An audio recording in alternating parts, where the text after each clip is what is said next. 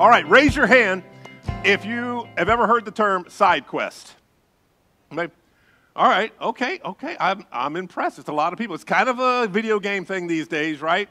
If you're not sure what a side quest is, a lot of times it kind of comes across as like, I'm wasting my time. It's a distraction. You got the main mission, you're in Zelda or wherever you're playing, and you're trying to get to the end of the cave and get your treasure. And then, oh, over here, side quest, diversion. You got to do something, right? Well, many of you remember last week, I shared a little bit about our father-son retreat that Milo and I had the privilege to go on. And something I learned down in that cave is one does not simply ignore side quests. They're there for a reason. And I got a picture of us. This is the last time we were seen alive. And right there it is on breaking news. And we're in this cave, and I'm all beat up. We've gone through some stuff, and you're going to hear a big story here in just a minute. I promised I would share it. I don't want to. It's a little painful, a little vulnerable, but I'm going to share it in a minute. But this one's a good one, and it's one that actually it's a bittersweet thing because we're going through these caves, and we're having this great time. We're touring, and we're getting beat up. I'm cut up. I'm bleeding. My hat's on sideways, and we get to this one chamber, and the guide looks and goes, now, who wants to see something really cool? And I'm like, is it the surface? Can we just go to the top?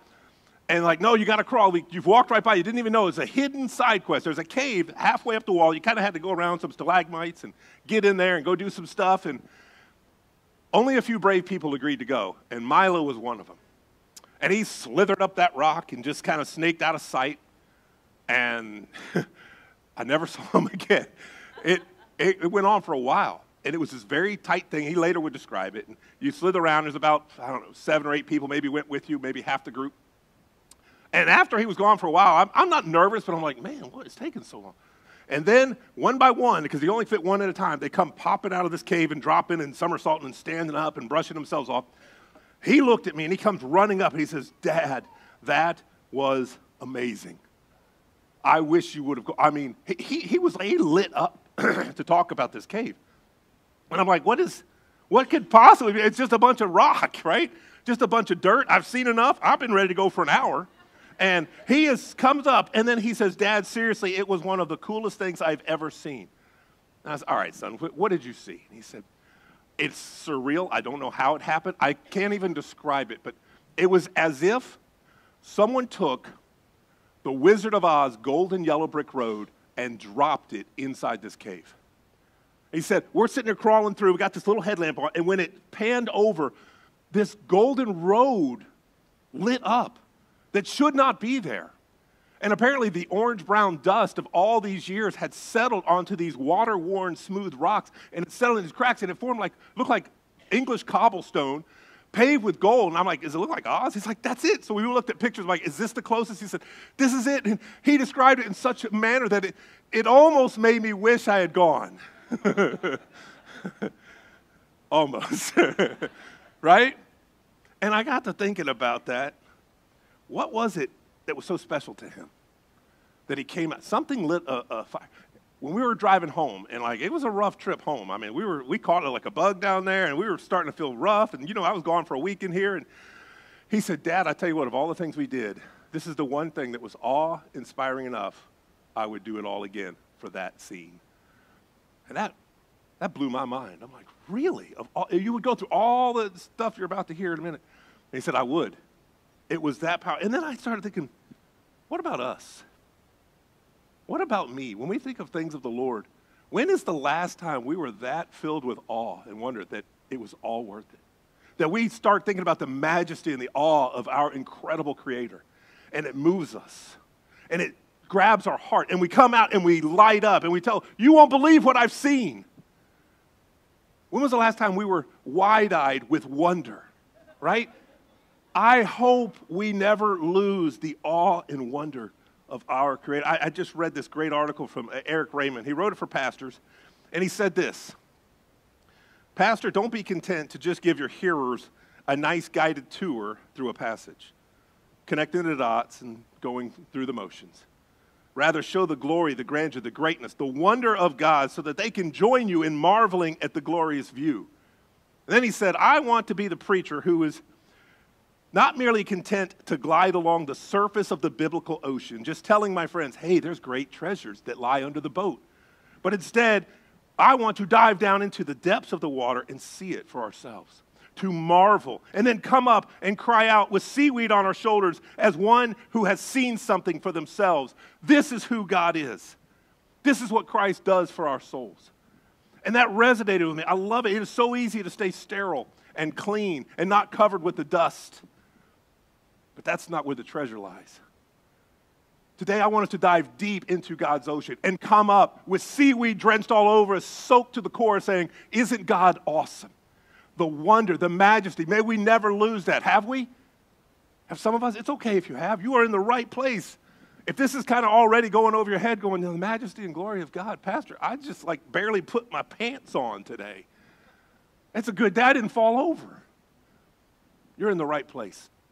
Today, you are not here by accident. If you're watching online, welcome. Streaming, you are not finding us by accident. God has such an awesome word for us today. We're going to be in Psalm 139. You can pull that up if you want. We're going to start in the NKJV version. And if you're a guest here in the big room, Pastor Mike, great to have you and your wife with us today as well. Thanks so much being with us today, brother. God has got something fantastic for us. And we're looking at Psalms. Today's probably the end of our summer in the Psalms. And we never really address where we got the word Psalms from. But it's actually a Hebrew word. And it's where we get the word praises, Tehillim. And it means praises or book of praises. And the Greek word is psalmos, and that's where we get our word psalm from, which means song. So when you put it together, this is Israel's hymnal. This is their praise book. This is their songs of worship. And we come together and we sing these. And back in the day, they were actually played most often on a psaltery, which is that stringed instrument that you always see in these old medieval paintings. And David, a man after God's own heart, most scholars say he wrote half of these songs, including the one today. And this is one of my all-time favorites.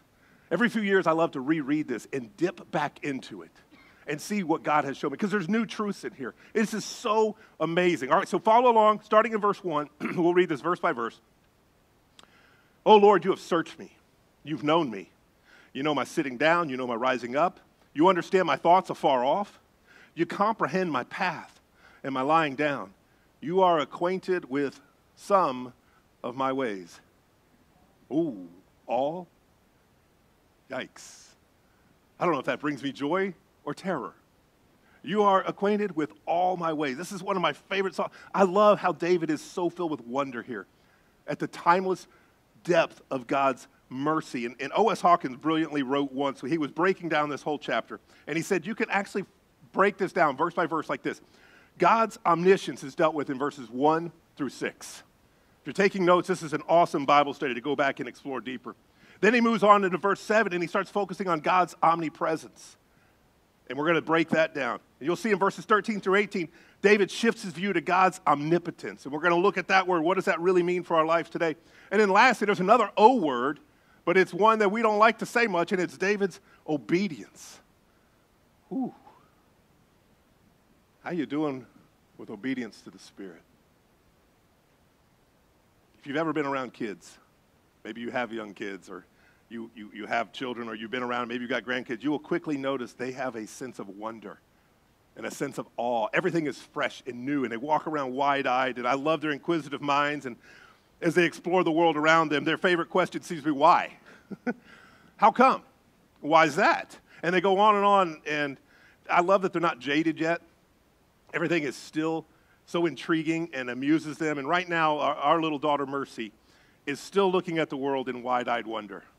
And she is all into unicorns right now. I don't know what it is, but she absolutely loves unicorns. They're on her door. They're on her notebook. They're on her Bible journal. And this week, she came up to me, and she was so excited. She said, Daddy, oh, this is so great. She was just giddy. She could barely talk, right? She goes, I found a unicorn. Do you want to see it? I'm like, I mean, yeah, who doesn't want to see a unicorn, right? So she says, all right, close your eyes, and I want you to bend down. Well, that makes any man nervous when a little girl comes up and says, close your eyes, and then bend down in front of them. So I've closed my eyes, and she says, okay, bend down, are you ready? And I said, yes, baby. She said, are you ready to see the unicorn? I said, show me the unicorn. And she says, louder. I said, show me the unicorn. And all of a sudden, she hits me, and she puts her toothbrush on my forehead. And then she goes, "You're the unicorn. You're the unicorn, Daddy." And she just started laughing and had a great time. She was so amused, even if I wasn't. And I looked at her and I thought, you know what? She still sees the world in eyes of wonder. She still has this awe. And is this still there? Oh, sorry. All right, we'll put that right there. And that's just going to flash for a few minutes. I'll let you know you're done brushing your teeth when that's done. And I got to thinking, gosh, that's what I love about David, is he hasn't lost his sense of wonder. He hasn't lost his sense of awe, and everything still intrigues him. And he expresses his heartfelt wonder. And I think the very first thing he is telling us today, church, never lose the awe of God's omniscience. This is just a fancy word that simply means God knows absolutely everything. In those first few verses that we read, did you notice 5 times he says God knew him? This is a knowing from top to bottom. This is like, oh yeah, hey, I know Bob. I know Jimbo. Yeah, no. He knows him. He says, oh Lord, look, you have searched me. You've known me. You know when I sit down. You know when I rise up. You know all my ways. Gasp. For there is not a word on my tongue before you know it altogether. And we think, oh, okay, so God knows when we sit down. God knows when we stand. Woo-hoo, big deal. No. Don't gloss over that. That is an Old Testament expression that was common back then. We've lost the meaning of that. He is saying today, that means our normal everyday routine. Everything you do, everything you go through, whether you're at work, whether you're at home, whether you're alone or you think no one sees. He is there. He is watching. When you're asleep, when you're resting, he sees and knows everything about us, and he cares for every detail of our life. So when David writes, you understand my thoughts from afar, he's saying, I'm overwhelmed. God, you overwhelm me. You know everything. The size and scope of your everywhereness, to make up a word, is mind-blowing. So I got to pause here and ask, what about us? When is the last time we were so blown away with God's awe and his wonder and his omniscience that it took our breath away? When's the last time we were crawling through that cave and we saw an unexplainable golden yellow brick road that should not be there? And we stop and say, praise you, Lord. Your works are magnificent. I don't know about you, but it's not as often as I hope it would be. Be encouraged. You have a chance to change that, to have a heart like David. You know everything about me. He knows what you do. He knows what you think. He knows where you go. He knows what you say. He knows what you need. So David's trying to grasp the extent of God's knowledge, and he's becoming overwhelmed. And this isn't just an Old Testament thing. Fast forward another 1,000 or 1,500 years, you go into the New Testament. The Apostle Paul says the exact same thing. Look with me. He says, oh, the depth of the riches, both of wisdom and knowledge of God. How unsearchable are his judgments and his ways, past finding out. We can't even find them out. For of him and through him and to him are all things, to whom be the glory forever and ever. Amen. This is an amazing God.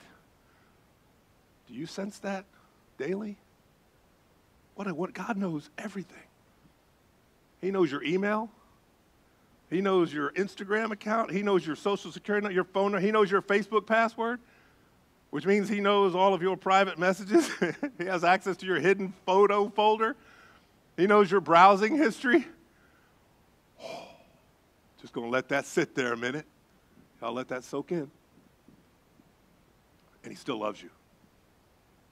And he still says, you're my child. He knows everything. Guys, that should stop and blow our minds.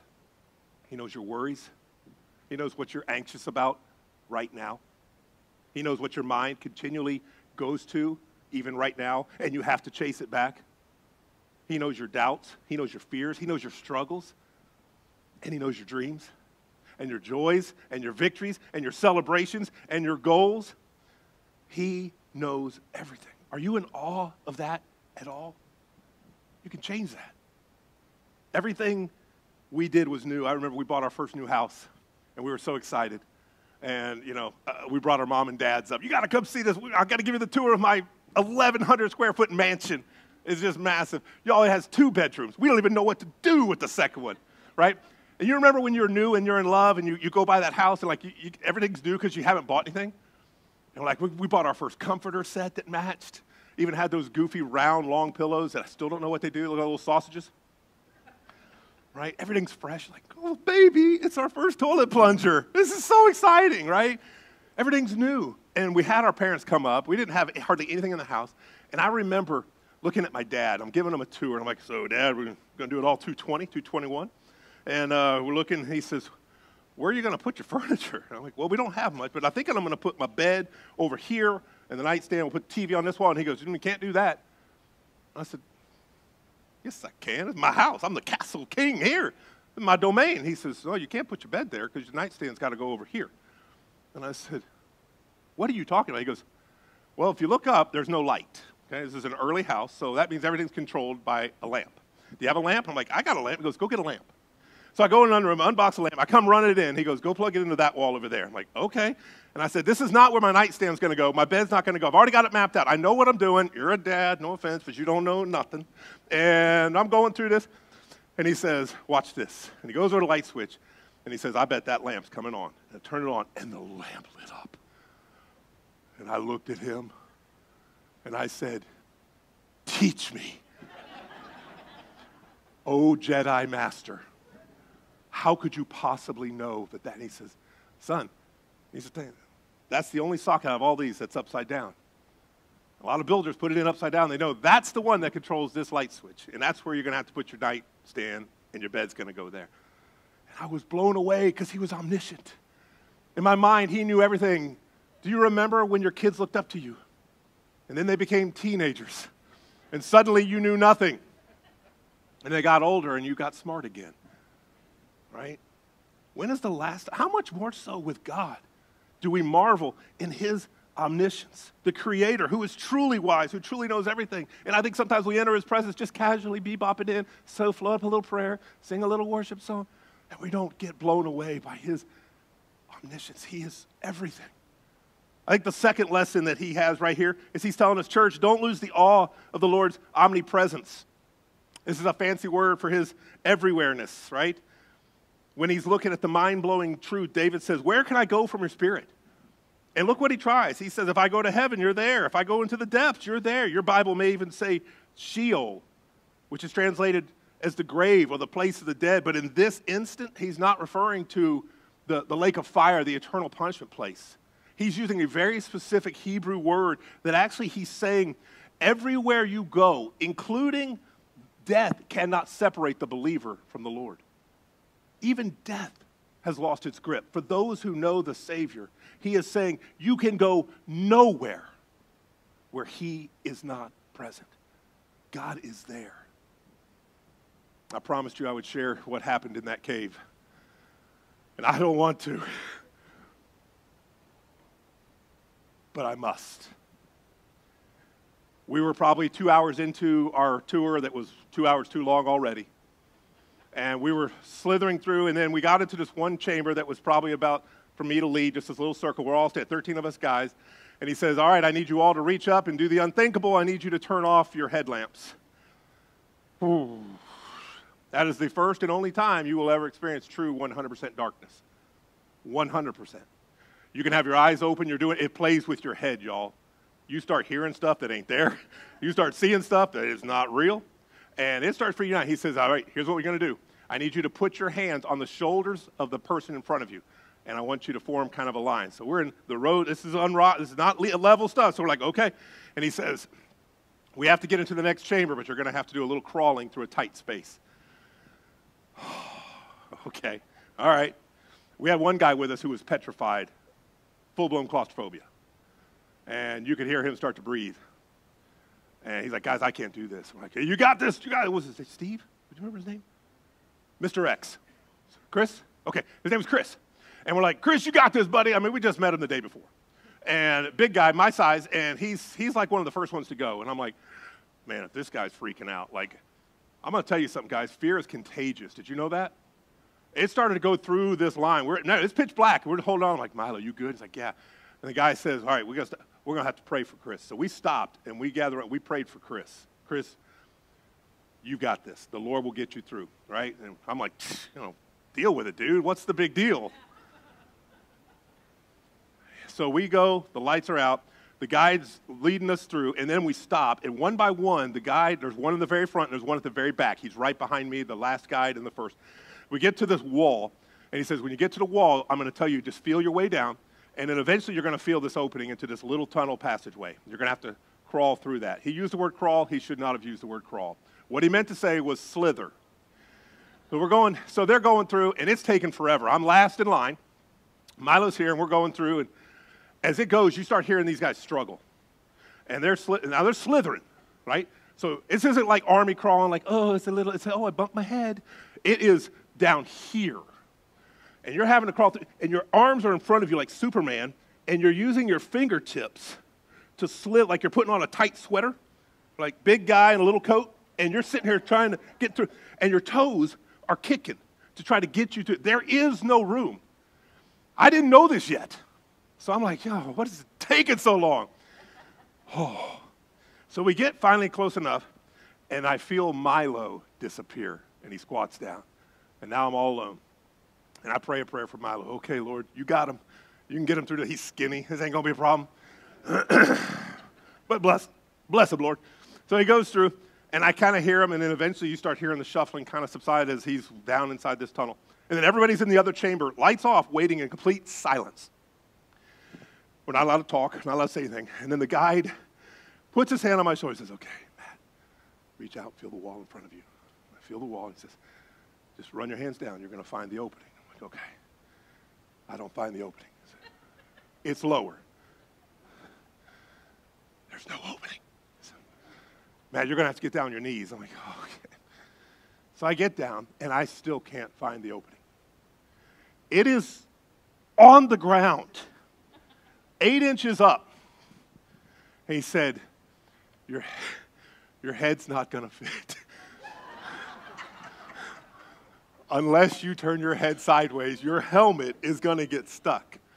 So I'm like, okay, all right. Everybody's made it. They're all waiting on me now. Pitch black. I turn my head, and I'm starting to slither in, and I'm just like, this has to be the worst moment of my life. And I was wrong. So I'm going, and I'm doing my little snake slither, trying to get in, and the cave I thought was tight starts to close in. And I start feeling it now on my back and my stomach to where it's doing this, and the wall's this way. So you could kind of do this, but it started to get tight on the sides, and I'm like, I think I'm going to get stuck.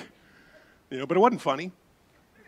So I'm like, I can't look. There's nowhere to look anyway. It's pitch black, and I'm doing this, and I hear everybody's in. They're waiting on me. Now I'm starting to be like, all right, come on, Chubby, get in here. Let's go. And I'm slithering, and I'm trying to go forward. I'm going somewhere spiritual with this, guys. It's going to blow your mind. And finally, I was like, the only way I'm going to get through this is if I exhale my hair and make me as skinny as I can. And I'm just going to try to shoot through this to the room. So I exhale. And I go forward, and it gets narrower, and I get stuck. But I have exhaled all my air. So I go to inhale, and my rib cage will not expand. So this is what I hear.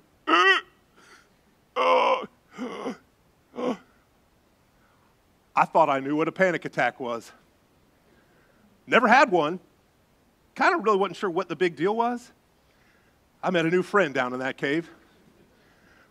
People say they came in to go conquer all their fears or claustrophobic. I came out with new fears I didn't know I had. And I was sitting there breathing, and I was like, and I can't cry for help. He's too far behind me. They don't know what's happening. It's pitch black, and I'm thinking, this is it. This is how your pastor dies. In this cave, and they're not going to know it. They're going to have to send like the high priest, like a rope on the ankle, and pull him out or something from the front. But so all this is racing about, how do I get out? How do they get me out? If I yell for help, do they even know they come pull me forward? I'm stuck that way. I'm jammed in this way. Like, it was hopeless. And all this washed over me in a second. And I'm like, Lord, you are going to have to do something. I kid you not. A shaft of light shines into this tunnel. And I can't turn my head, but I see up ahead the slightest depression in this cave where it drops only 1 inch, but it's about as wide as my rib cage. And it's about as long as my body. And I look at this, and I'm sitting there trying to turn my head, and I see it, and I'm out of breath, and I'm going, and I knew if I could just get into that slight little depression, I would be okay. I don't know who's turning on this light in my mind. I'm thanking that guide behind me. He must have known. God must have whispered to his soul, old dude's about to die. You need to shine on the light so he can see that he's going, you got to go right. There's no way you're going to fit left. You got to go. There's a slight depression. So I go into it, y'all. My body drops 1 inch into it, and it was the most relief. It felt like heaven in this dark, dusty, stinky cave. And I gasped air, and I was able to make my way finally out that tunnel into the cave, and then the light shut off. I'm sitting here in this cave. People are silent. We're supposed to not say a word. And then I hear the guide slither up behind me. He finally comes in, and he says, "How was that?" Everybody conquer their fears? No, sir, but I got new ones. And he turned on his light, and we all laughed and had a great time. They started to go down the tunnel to the next room, and I went up to that guide who was behind me, and I said, "Thank you. Thank you. Thank you for turning on that light for me." And he said, "I didn't turn that light on for you." What's that? We're not supposed to turn the lights on. I would never turn a light on. I said, "But I saw the light. You saw the light." The people in the cave on the other side gasped. They saw the light. And he said, "Oh, yeah." He said, "Somehow a flashlight must have fallen out of someone's pocket in that cave, and it just somehow laid on the right side, aiming at, and it somehow turned itself on at just the right moment and shined. And when I came through the cave behind, I saw it and grabbed it and turned it off. I thought, you turned your light on, Matt." I said, "How could I even get to a flashlight? My hands are above my head." And he said, "You didn't do that?" I'm like, "You didn't do that?" This is it. It still does. You can't even turn it on. There's no way. It's a recessed button. It just happened to be laying on the side. It just happened to be on the right side that could shine into the one depression. It just happened to turn itself on at just the last moment. God met me in that cave, and he provided something that I didn't even know I needed. This is God's omnipresence. He is there. He is real. And I would think sometimes we just blow off stuff that he does all the time, and we just say, "Well, that's a nice coincidence." Sometimes God does amazing things, and we just need to stop and pause and say, "God, you are amazing." I stand in awe. When we look at Isaiah, there's this great verse, there's this hint where he kind of understands what's about to come, God's omnipresence, and he says, you're actually going to call him Emmanuel. Do you know what God means when you translate Emmanuel? It's God with us. Don't miss this. This prophecy is pointing to the wonder-filled truth that God is with us. Maybe you're here today and you've been running from God. You think, "Oh, man, I'm hiding from God. I don't want to be around. I know my past. I've done some stuff." I want to tell you something. There is nothing you've done so big that God cannot forgive. Nothing. His grace is that vast. Your job is to bring it to him and confess it, to repent. He takes care of the rest. You cannot outrun God. Anybody have pets? Don't you love it when you come home and you know your pets have done something wrong? And they come up to you and you just sound like, "I did something bad." You could just tell, And it's almost hilarious, they try to hide from you. Y'all, just like your pets try to hide from you, and they can't. We cannot hide from God. He is everywhere. And that should cause us to stand in awe and wonder. He is always near. The last lesson for David is he's telling you guys, do not lose the awe of the Lord's omnipotence. His omnipotence. This is just a big fancy word that means he is all-powerful. And here, David could have described the awesomeness of God by pointing to the galaxies and the wonders he paints on the canvas of the night sky, but he doesn't. He does something odd. He goes the other way. Instead of going huge, he goes microscopic. And he starts to choose on the miracle of life through conception and birth. You want to talk about wonder? Look at these next verses with me, starting in verse 13. He says, you made all the delicate inner parts of my body. You knit me together in my mother's womb. Thank you for making me so wonderfully complex. Your workmanship is marvelous. How well I know it. You watched me as I was being formed in utter seclusion, as I was woven together in the dark of the womb. You saw me before I was born. Every day of my life was recorded in your book. Every moment was laid out before a single day had passed. Life. Talk about the wonder of wonders. Guys, this is long before microscopes. Here's David talking about two microscopic forms of protoplasm that come together and form human life with a nervous system and DNA and cells and your digestive system and a respiratory system, which I have become intimately familiar with from that cave. As you breathe in and the wonder of lungs and oxygen and how this works, and a heart and a mind and a soul and a spirit. What a testimony that the God himself of the universe decided to lovingly form you. Life is a gift. This is why Christians are so vocal about the miracle of life. We're the ones who have come, and when the world was sacrificing children, you always say, we're the ones that came and attached new life to birth. Now, this is not a political statement. You know me, I don't care. I'm an equal opportunity offender. I don't care what your political party is.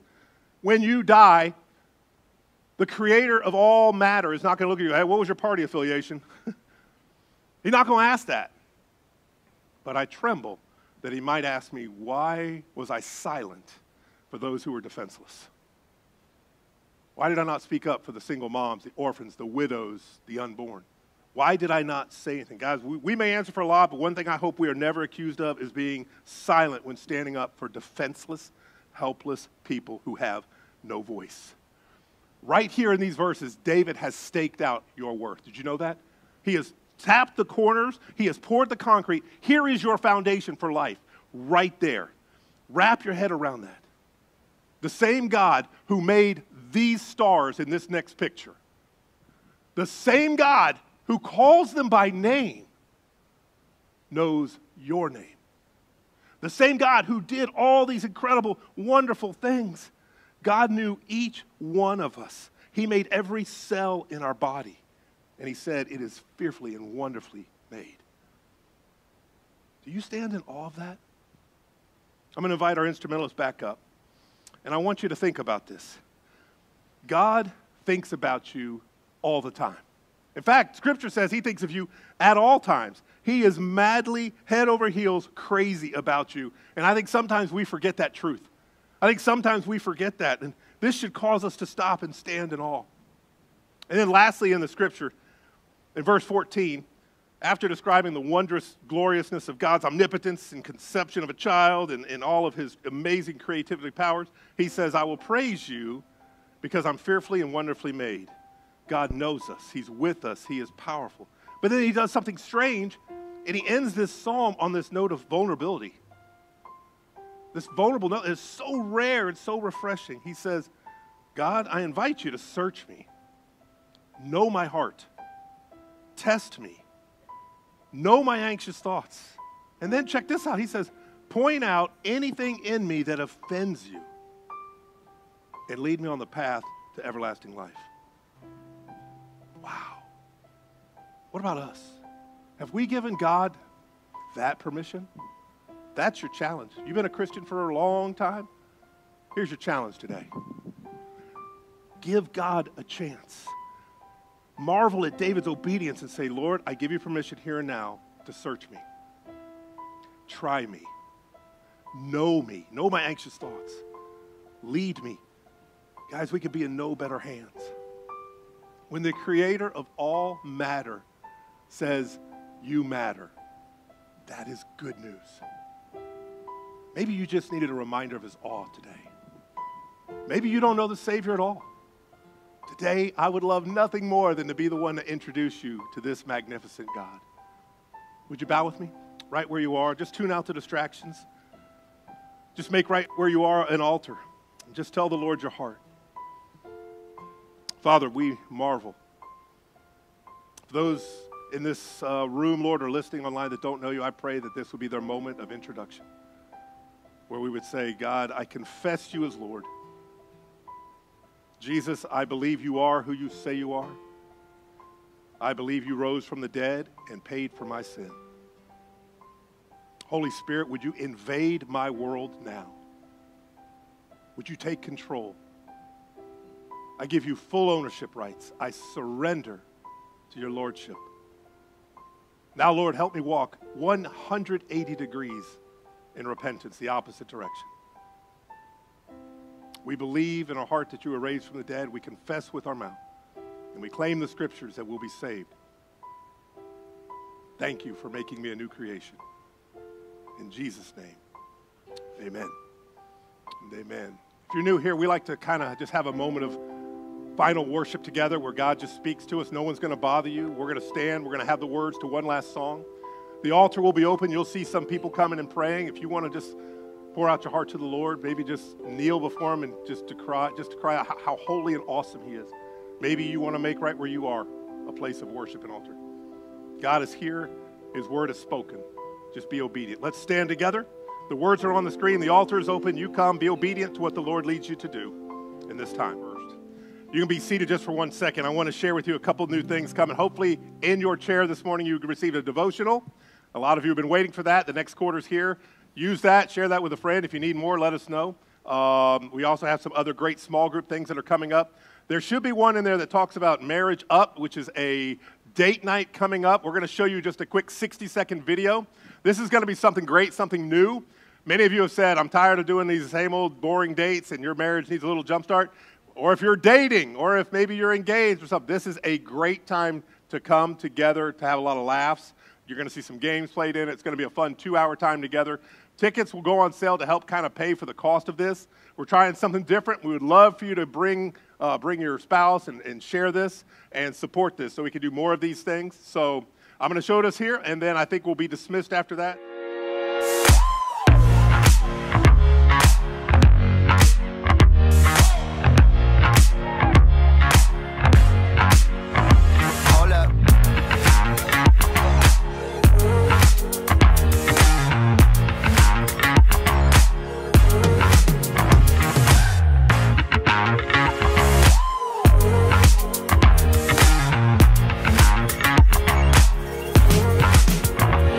Marriage is like your waistline.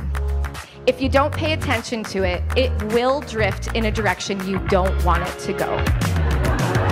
You're broken, I'm broken, but we're gonna walk through life together in commitment. And we're gonna love each other in spite of and through the brokenness to wholeness.